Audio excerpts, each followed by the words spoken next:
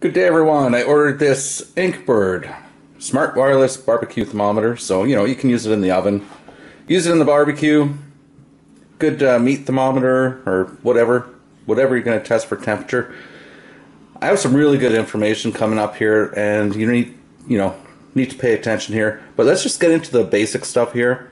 So I picked this up. I replaced my old one with this one that has an app that you can get, and you can monitor your product. Now this one is the IBT2X. The 2X just stands for the number of probes that it comes with.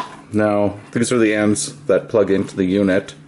So this one comes with two, and they just plug in here. They have a 1 and a 2 marked. So the probe plugs in there. I guess what's kind of nice about this one, once I get it out here, just to start off with, it's kind of convenient. You can wrap the cable of the probe around here for storage. I just have the one plugged in right now, and then it will snap in like this, so it kind of keeps things together. It does not come with batteries. It requires 2 AAAs, so those are in there. Again, more information coming up about this interesting thing here. But anyways, to turn it on, you press and hold the button for about 3 seconds. Turns on. And right now I don't have the other probe in there, but if the other one's in, what happens is it goes back between the two. You can't probably see that there's a little 1 there, and then it will show the temperature of 2. So it switches back and forth. Yeah. Anyway, now if you know the temperatures that you need for whatever you're cooking, you can use this without the app. There's just it's pretty limited functionality though. You need the app if you want to do certain things, for specific meats and temperatures and stuff. The app I haven't even downloaded yet, but we'll get into that. But I mean, it can be used without the app. But hey, we're going to try it with the app. So what you need to do, I mean, if you're on iOS, it also supports Android. Probably a little bit different process. I don't have an Android to show you, but with iOS, basically I went to the App Store.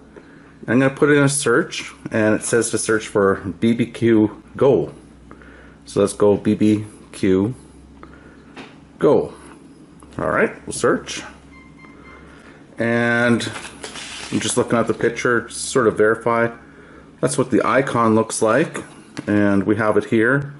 So let's just go see. There it is. Let's get it.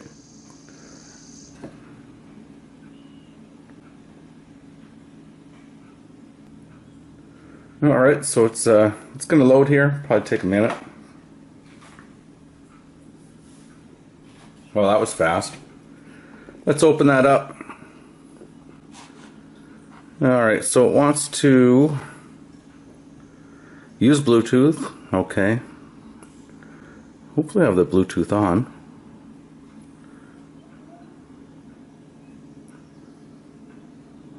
Okay, we'll allow notifications. Probably it needs that because, it has a temperature sensor, so if it reaches a certain temperature, it will notify you.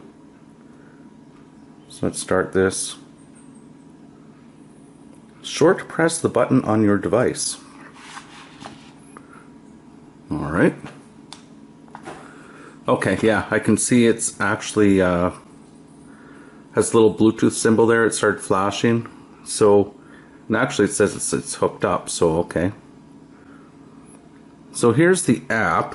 Again, I don't know too much about the app at this point, but let's just try and find out something here. Triggered alarms. Okay, so yeah, it looks like you can set up some stuff. I'll do some testing and get back to you on that. Thermometer. Okay, you can change the temperatures. Right now it's showing in Fahrenheit. Let's see what happens here. Went to Celsius. Okay, switched over to Celsius. Alright, let's get into some details of before you decide to purchase this. There's very important stuff you need to know. So let me go to my PC, I'll bring it up on screen, and we'll go through this. So I just want to let you know something to be cautious about. The Amazon site, the descriptions are pretty good. I was actually, now I can't find it now, but I was on the actual InkBird site here for this wireless thermometer, and they had the IBT2X sort of lumped in with the IBT4X. So these two I can talk about a little bit, and the descriptions get overlapped and it misleads you, so be careful. This is sort of like their, I guess, their lowest price model, and I'm not going to say it's not. It's just as functional as the other ones. It's just the lowest price one. So they all have the apps and stuff. Works really good. But one thing you have to keep in mind, what I found out, is that this one, they said it had a magnetic back, and it doesn't have a magnetic back. And they also suggested that it had a lithium-ion battery, which was rechargeable using a USB. It does not. It takes 2 AAAs, and whereas this one, it has all those other features. So not really a big deal to me. I mean, I'm happy putting the little batteries in. They last for a really long time. So my other one, I had a different model. It lasted for a couple years, the battery. So not a big deal. Just be conscientious of what you're looking at. And so they have all different kinds of models. I haven't really looked at all these other ones, but some of them are waterproof apparently, and all kinds of things. So, you know, check it out, see what works for you. But, you know, as you go up to the fancier ones, you're going to start paying a lot of money. So I went for this guy, and basically on here, this is probably in US price, I'm guessing $30. So there you go. There's a start, and let me show you how this thing works. Okay, and so before I get right into stuff, this is the only other thing. It does come with one clip for this probe, and this so you can hook it onto some grills. You know, you can squeeze this together. Should fit in between. Don't ever have this thing exposed to direct flame. That's probably not a good idea. I don't care what it's made out of. Not going to work out well. So, but anyways, that's what that's for. And the app, again, it's pretty straightforward. I went to home on it, and so now you can do stuff like, you can just, I only have the one probe in, so only one's showing up, but let's see if we can, let's hook in the next one here.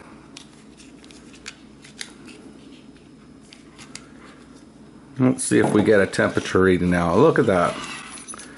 Worked fine. So that pairing was super easy, hey? But anyways, so you could set a timer on here. You could set it for like a minute.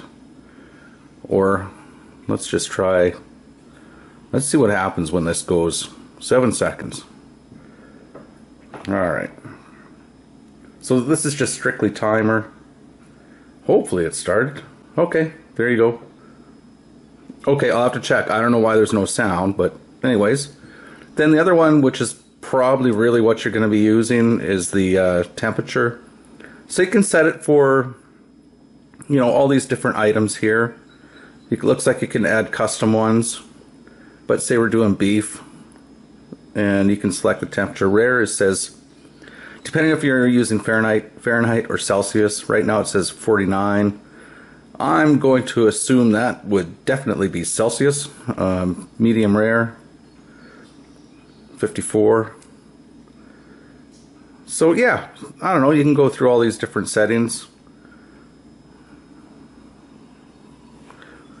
And let's just see how you activate this. So let's say rare, and then set it, I guess. Okay, so it's set at currently 27 degrees, and then up to 49. So when it hits that temperature, it should do an alarm. We can check that out. Remember, that's the beef rare setting. My water's still not hot enough. I don't have hot water.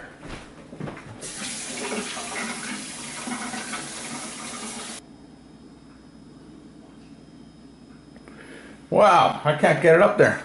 Oh, that didn't sound good.